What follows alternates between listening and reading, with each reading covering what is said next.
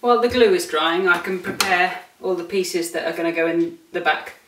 So it measures 180 round, so I'm going to give a mil gap each side, which means 178 for all of my pieces. So the perspex I'm going to cut on a table saw or elsewhere. The plywood I'll cut slightly oversized and then plane down to size. And the foam and backing pieces I can cut on a board with a craft knife and a steel rule. I'll do the foam now.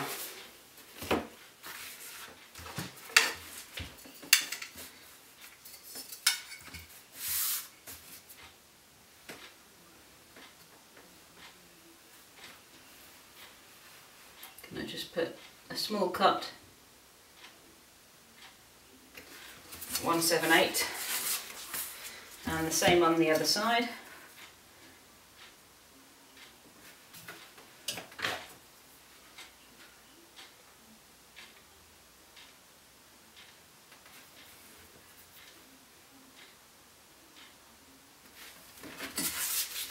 And then join them up.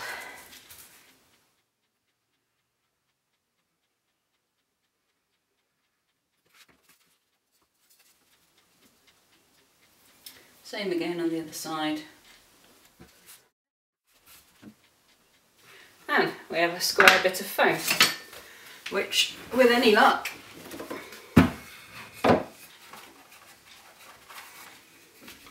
will sit neatly in the back of there. The glue's set on the dowels now. I've just cut the ends off, but unfortunately my video died, so I'll just show you here. There's a little bit of tear on it, but I will plane over the edges all the way around and the front and back, and that'll smooth them off. So now I'm going to plane round the front and back faces and all the edges to get rid of all the pencil marks and make it nice and flush at the mitered joints. I have my granddad's old smoothing plane which I've restored, sanded all the rust off the base plate, off the irons, sharpened it all up, reground it, and it's good as new. I'm working on my portable workbench now. Just gives me a larger clamp which I can put my piece in. I've also marked two opposite corners because they're the slightly higher points that causes the slight rock in the frame. It's not the end of the world if I don't manage to get rid of that, because on the wall the top won't be touching the wall, the bottom will. So all 4 points won't be on the wall. But I'll see what I can do.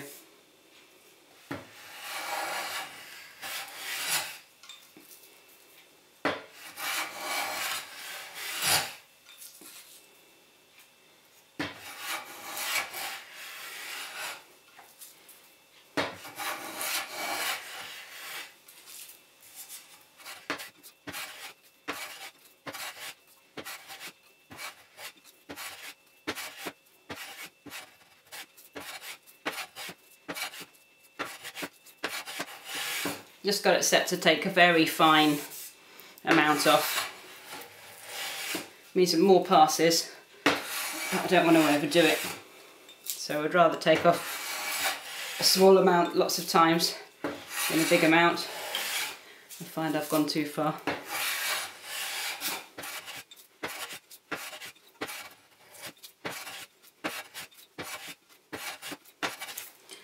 Pencil marks nearly all gone now.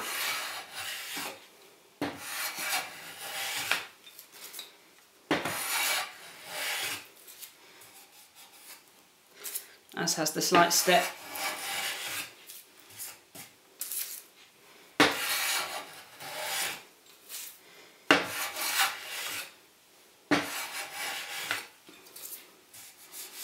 That's got it, so I'll turn 90 degrees.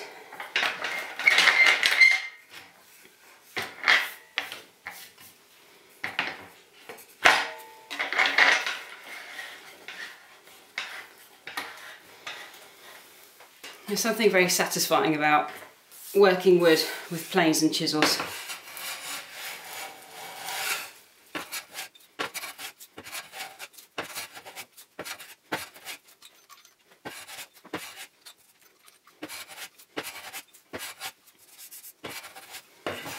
There's no marks left, but this is the corner that was higher. So I'm going to do a few more passes to make it more equal to the one I've just done.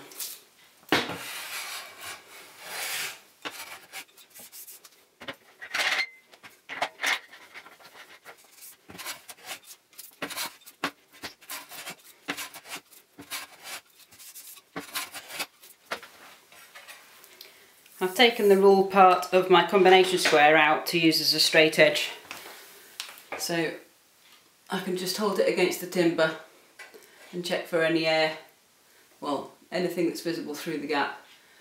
There's very slight amount visible there.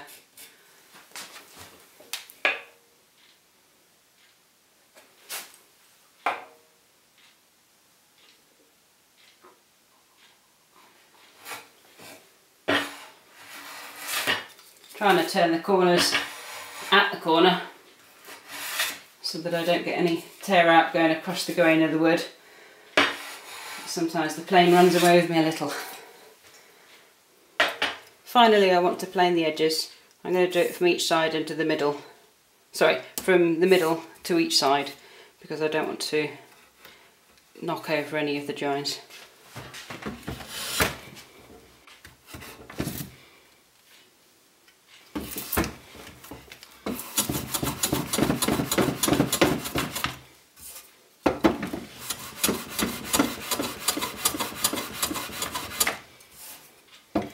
Going to get rid of the top of the dowel first, because the toe of the plane's going to tap against it otherwise.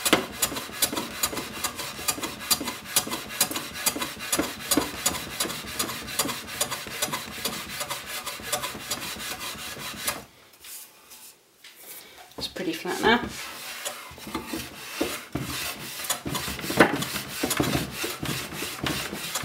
Let's get the other one as well.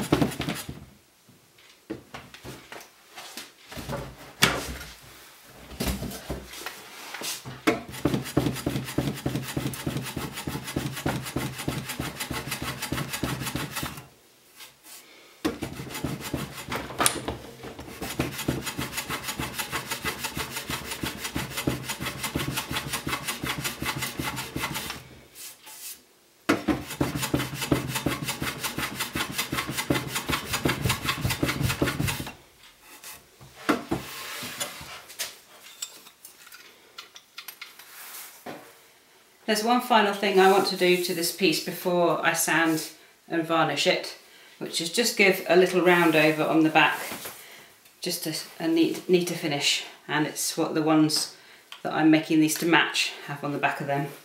So once again, I'm doing this with the router, and I've got a round over bit in. This time I don't need to use the guide, because this has got a little bearing at the bottom which runs along the edge of the wood and stops the bit from going any further in than you want.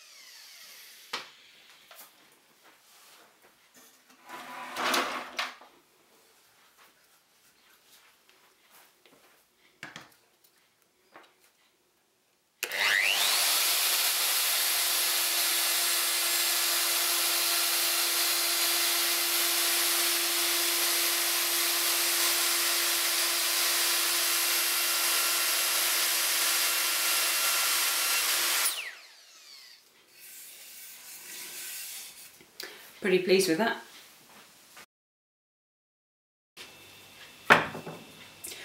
I now just want to give the work a quick sand down to give it a nice finish.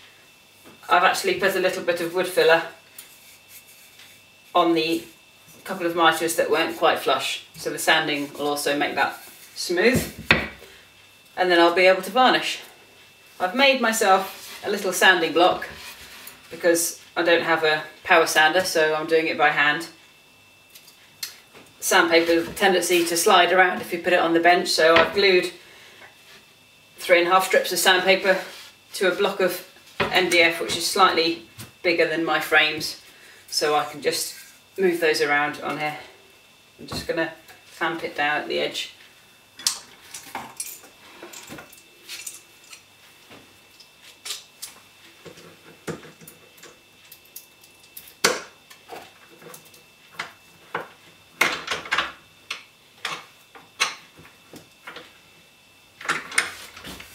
Okay.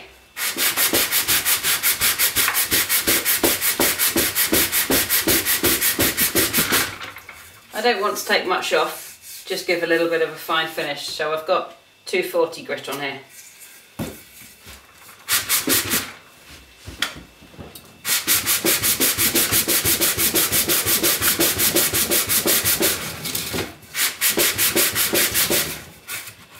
Just putting a little bit more pressure on each edge, because ideally you want to sand with the grain, and obviously my grain is going perpendicular at each corner.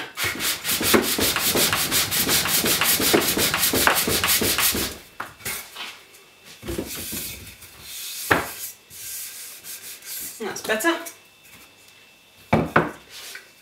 I'll do the fronts first while the sandpaper's still got enough roughness to it, and then I'll go around the edges, finally the back.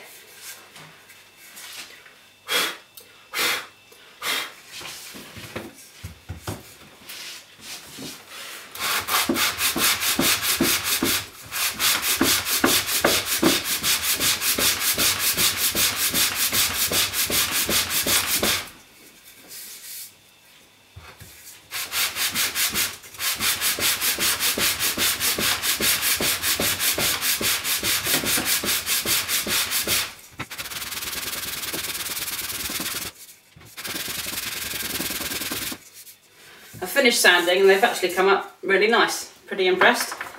I just, by hand, after I'd finished all the faces, I ran a bit by hand over the corners, the round that I put on last night, and the inside edge. Very nice. I'm going to crack on with the varnish now, because each coat will take about 4 hours to dry before I can recoat it. I want to do 3 coats and sand it off a little bit in between the second and the third. So while the coats are drying, I can get everything else cut, but I'll get the first coat on now. I'm just using a plain satin clear varnish, just to give the wood a bit of protection. I'm quite happy for the natural pine to be the main feature. At some point in the future, I want to experiment with some more sort of advanced woodwork, I guess, finishes such as beeswax, linseed oil, and some wiping varnish. But I have not experienced any of that, and I'll save that experimentation for the future. So for now, just a basic varnish. I'm not going to varnish the inside because I don't want any of the vapours to be sealed into the box. I'm just going to do the front sides. I might just go around the corner. There'll be gummed paper on the back, but I'll do all the edges that are going to be seen while it's mounted.